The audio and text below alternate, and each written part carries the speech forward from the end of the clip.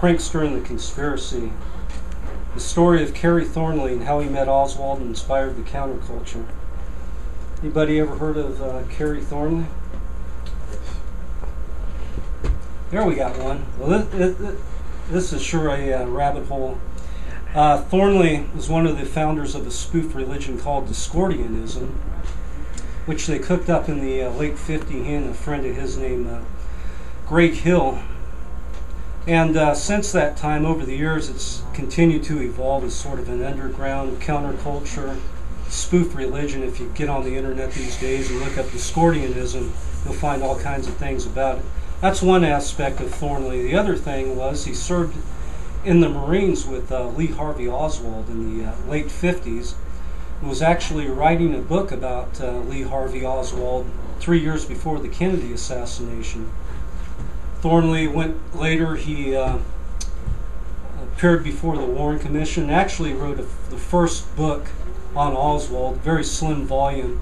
It was basically one of those tabloid type books to capitalize. It was called Oswald.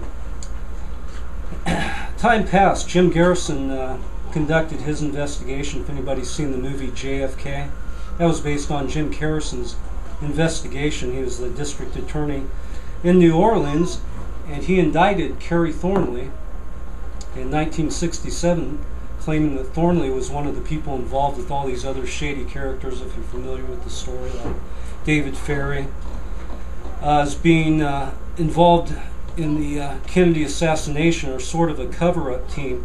Garrison claimed that Thornley was one of the Oswald doubles that was running around pretending to be Oswald, basically to set him up after the fact as this crazy lone-neck communist simp running around doing these crazy things. Thornley denied all this stuff. There was witnesses who claimed they saw Thornley and Oswald together in New Orleans, but Thornley adamantly denied this over the years. A few years passed, and let me back up by saying, while Kerry was in New Orleans, he was there for a period of time. The same time Oswald, prior to the Kennedy assassination, Thornley had gone to New Orleans because he was a budding writer and wanted to talk to people and experience that scene there in New Orleans. He met a couple of shady characters by the name of Gary Kirsten and Slim Brooks. And they had theoretical discussions. They talked about philosophy and politics, and they had a theoretical discussion one time about killing a president, and in particular JFK. Thornley thought this was once again just a theoretical discussion. Fast forward to the early 70s, Thornley came across this book called Coup d'etat in America that stated the premise of this book was that the Watergate burglars, one of them was E. Howard Hunt, was one of the tramps in Daley Plaza that many people say were behind the Kennedy assassination. And in this book they took overlays of the Watergate burglars, and you could lay them over the different tramps. And the overlay of E. Howard Hunt matched up exactly with the old man tramp, they call him in Daley Plaza. I'm getting pretty deep here, but when Thornley saw that, he went, whoa, that's the same guy I had these discussions with in New Orleans, Gary Kirsten, way back when. And then he felt memories started coming back to them that he'd somehow been manipulated.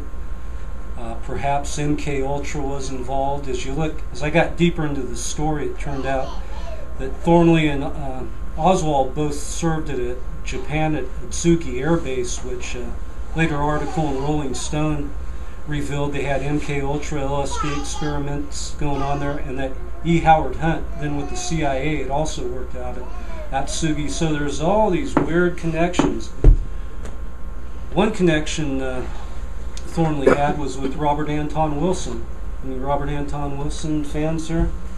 I got to know Bob Wilson. He wrote the intro to this book, and the first edition of the Illuminatus trilogy is dedicated to Kerry Thornley and Greg Hill, the founders of Discordian, and he was part of this underground Discordian scene. And Thornley eventually suspected, as the mid-70s, Thornley started to talk about going down these rabbit holes. He started going off in the deep end perhaps with paranoia, and he began to suspect that the Discordian Society was a CIA front, and that Robert Anton Wilson was a CIA handler who'd somehow brainwashed him. It's pretty deep. But I'd like to read part of Wilson's intro to my book, The Prankster and the Conspiracy. Did a great job on this. It's called Monster in the Labyrinth. Ye have locked yourselves up in cages of fear, and behold, do ye now complain that ye lack freedom? Ye have cast out your brothers for devils, and now complain ye, lamenting that ye've been left to fight alone. And that's from a work called The Epistles to the Paranoids, The Gospel According to Fred by Kerry Thornley. Sally. Wilson goes on to write, Kerry Thornley wrote these words in the mid-1960s, and within 10 years he had become a clinical paranoid himself in the judgment of almost all of his friends, including Dr. Robert Newport, a psychiatrist who had known Kerry since high school. The moral of this seems to me, take great care which nutcases you dare to mock, for you may become one of them. I do not write in any spirit of smugness or superiority. I became somewhat paranoid myself for a while there, or at least experienced acute anxiety attacks. For several months I literally could not leave my house without looking around to see if Kerry crouched behind a bush waiting to shoot me. You see, he had become convinced that I worked for the CIA and served as one of his managers or brainwashers, but I thought I worked as a freelance writer and considered myself his friend. As his letters to me grew increasingly hostile and denunciatory, I began to fear that he might have graduated from weirded out to dangerous. This now seems silly to me, an overreaction, but the violence and paranoia of the Nixon years made everybody in this country feel a bit jumpy. A Black Panther leader in my part of Chicago, seemed to have gotten shot by the local police while sedated. The extreme right and extreme left both had wild conspiracy theories about everything else. Anti-war meetings, anti-segregation meetings, even pot legalization meetings, all had people making nervous jokes about who among us the government had infiltrated to report on our thought crimes. The government not only appeared irrational and out of control, but so did a large part of the population. I finally moved to Ireland to start a new life as an expatriate, and my worries about Kerry executing me for brainwashing him made up only a microscopic part of my motive. The whole country seemed a bit funny in the head, and I had to hide out and lie low for a while.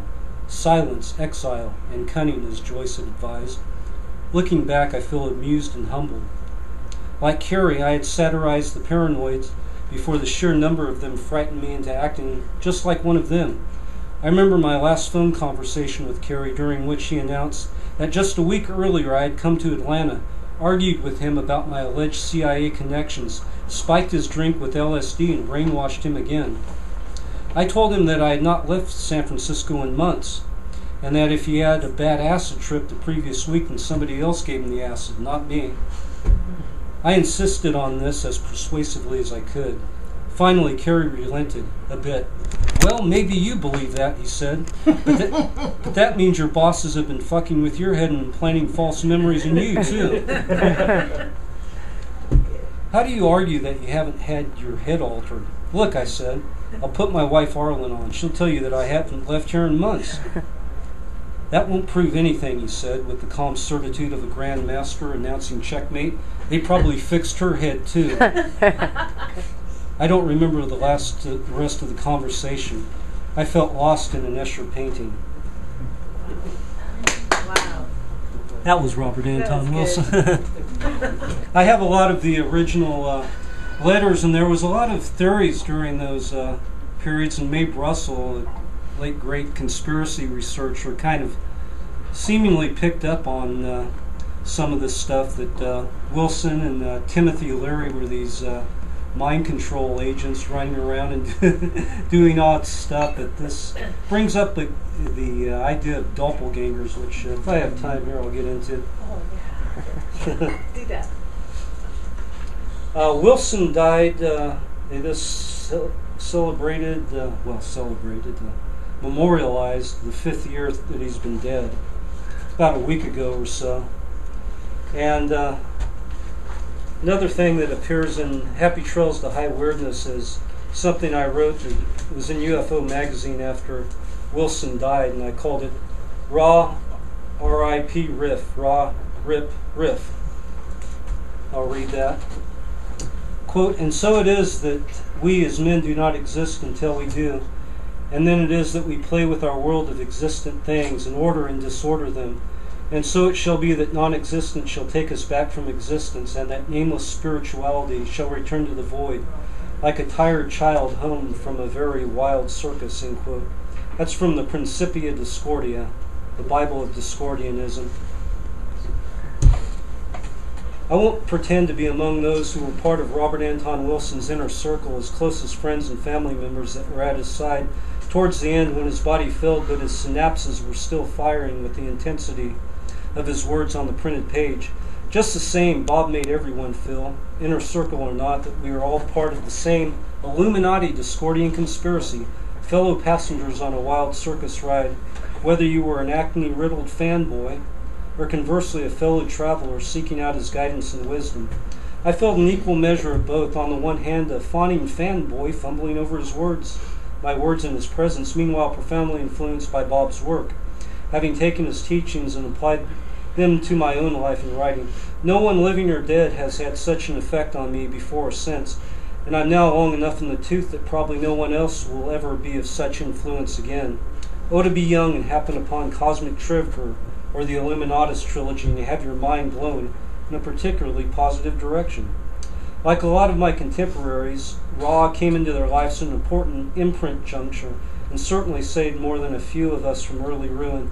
These sentiments have been shared with me on more than one occasion by friends who were at a critical turning point when Ra, Robert Anton Wilson, miraculously appeared in their lives in the form of one of his great books, thus re-imprinting their perceptions of the world, or more precisely, he provided them the tools and impetus to re-imprint and reprogram themselves. Bob was famous for being the guy you would call if someone was experiencing a bummer acid trip. Bob could talk them down in a matter of minutes, as he was not only hip to how the human brain functions, but he was also a very caring guy who wanted to leave the world a better place in his passing. Fortunately, I had a chance to meet Ra in the spring of 2001 while researching The Prankster and the Conspiracy, my book here. In a way, he took me under his wing, but I think a lot of people felt that way, as just being in Ra's presence was always stimulating, educating, and filled with a fair share of laughs, which afterwards left you energized and inspired. There was also the feeling that you were in the company of some sort of Western version modern Buddha, with the smiling beatific countenance and humble demeanor. Of course, Ra was never one to deify himself. In fact, his primary mission, it seemed, was to get us all thinking for ourselves, to free us from the sway of governments and gurus, to be our own masters who make the grass green. However, when my conspirator Greg Bishop there snapped the digital photo I was going to show, Ra's apartment of myself and Bob, I commented on how he appeared almost Buddha-like in it. To this observation, Bob seemed pleased with the Buddha comparison, noting that as a younger man he had wished to evolve into something of the sort. I jokingly dubbed the photo, which you don't have a chance to see, the axe murder and the Buddha, due to the seemingly mad gleam in my eyes in that photo. At the time, Ra's post-polio syndrome had again reared its troublesome head after many years lying dormant, and so getting around for him was a struggle.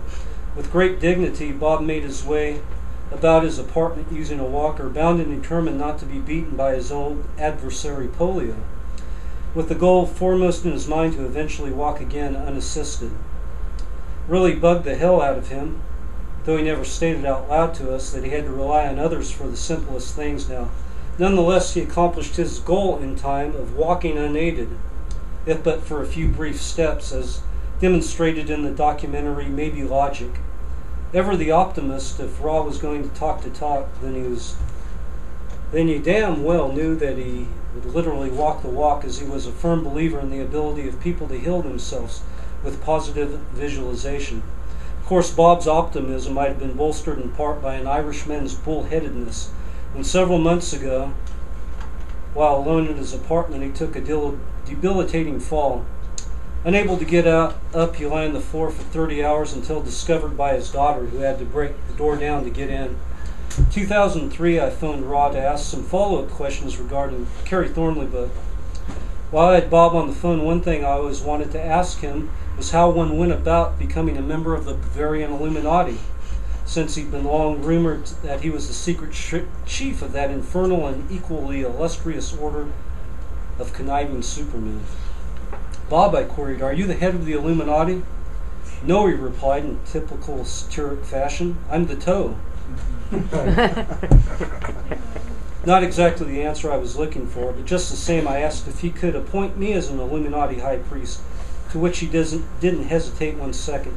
"You are hereby appointed." I have this on tape too. I need to edit it someday. And although this lofty position hasn't improved my sex life or finances to any measurable degree, I must admit it is one hell of an honor belonging to a secret order associated with Robert Anton Wilson. During this period, whenever Bob emailed anyone, he'd CC it to John Poindexter, then head of the notorious Information Awareness Office, a defense agency overseeing the government's domestic surveillance program, which ramped up in the aftermath of 9/11 hysteria. To this end, Bob figured that by sending his email messages directly to Poindexter, it would, in turn, eliminate the need for anyone to maintain surveillance on him, thus eliminating a paid position and cutting down on government waste, maybe even lowering our taxes. Besides, Bob added, it amuses me to think of Poindexter reading my emails. In this regard, I asked Bob if they had lifted the idea of the Information Awareness Office logo from the cover of the Illuminatus trilogy. I had a slide I was going to show comparing the Illuminatus to the logo of the Information Awareness Office. Here's me and Bob.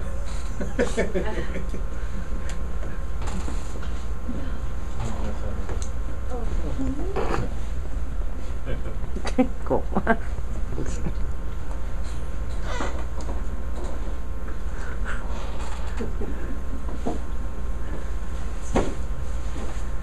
So in this regard, I asked Bob if they had lifted the idea of the Information Awareness Office logo from the cover of the Illuminatus trilogy. Like Illuminatus, the IAO logo featured the all-seeing eye in the triangle in addition to an ominous death ray shooting out from the eye and focusing its malevolent beam over the planet, suggesting an Orwellian nightmare come true, wrapped up in symbolic Masonic imagery so blatant it seemed absurd. Quote, "I don't know what the hell's going on," Bob replied. "I think we're being taken over by a bunch of surrealists."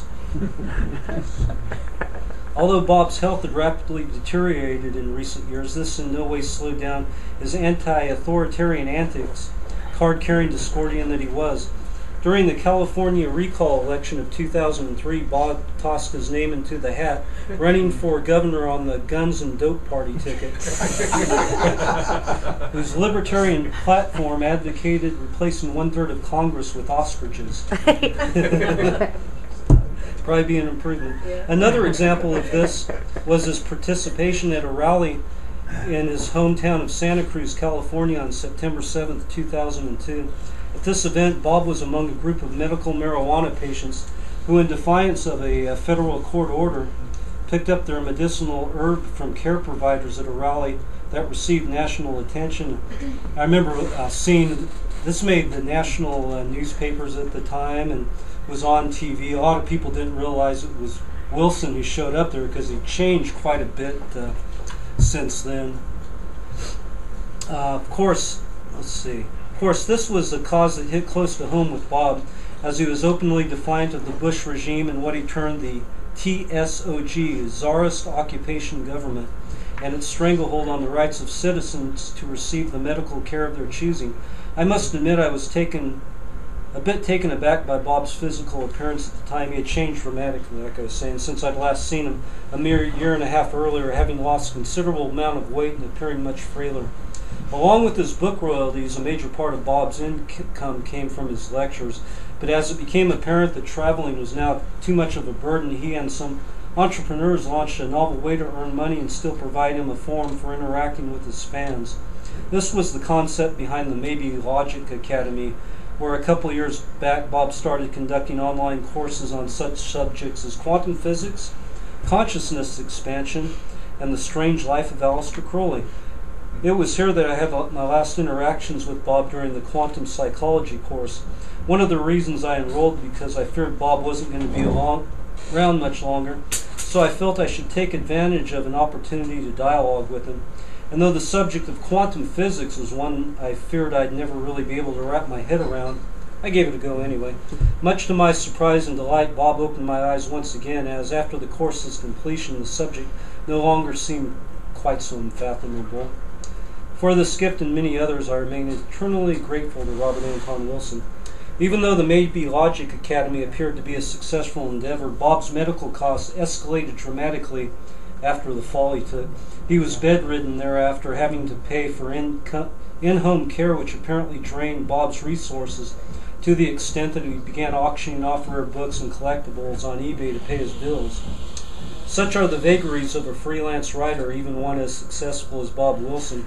Unfortunately, along with the freedom of being your own boss affords, it also leaves you at the mercy of the American healthcare system, which toward the end drained Bob of his savings and left him on the brink of being evicted from his apartment.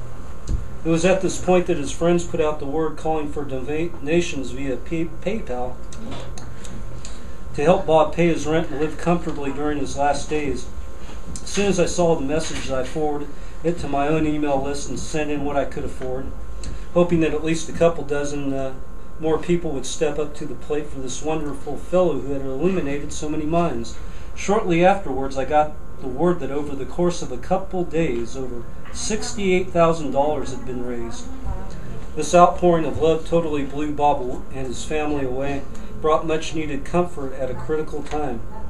A couple weeks before Bob's death, a blog for him was started, which now appears as a swan song, his way to say farewell to all the people who had come to his aid during those final days. Bob's last blog entry read, quote, "Please pardon my levity. I don't see how to take death seriously. It seems absurd. I remain cheerful and unimpressed. I look forward without dogmatic optimism, but without dread. I love you all and deeply implore you to keep the lasagna flying." I ended it with, "Hail Iris, all hail Bob." All hail Bob. Thank you.